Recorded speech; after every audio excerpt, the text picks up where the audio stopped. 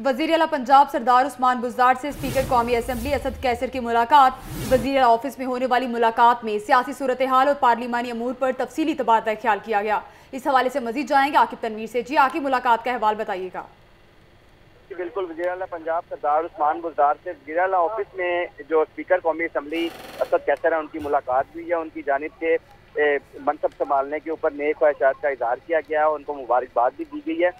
तो इस मौका पर जो वज़ीर आला पंजाब सरदार उस्मान बुज़दार है उनका कहना था कि जो जमातों को मुश्तरका लेके भी चलेंगे, तमाम सियासी जमातों को, और जो अहम इशूज़ हैं उनको पार्लियामेंट में लाया जाए, ज़ेर बहस लाया जाए। ये भी पाकिस्तान तरीके इंसाफ इसी एजेंडे पे काम कर रही है।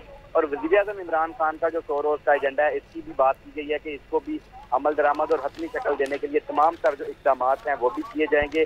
तालीम, सेहत और दीगर शोबों में जो इस्लाहात है वो भी पाकिस्तान तरीके इंसाफ की गवर्नमेंट लेके आएगी। और तब्दीली के एजेंडे पर किसी किस्म का कोई समझौता नहीं किया जाएगा। अवाम को बहुत जल्द सेहत, तालीम और साफ पानी की फराहमी जो है वो उसको यकीनी भी बनाया जाएगा और उसके ऊपर जो अमली इक़दाम जी बिल्कुल, जमातों को मुश्तरका लेकर चलेंगे। शुक्रिया आकिब तनवीर आपका।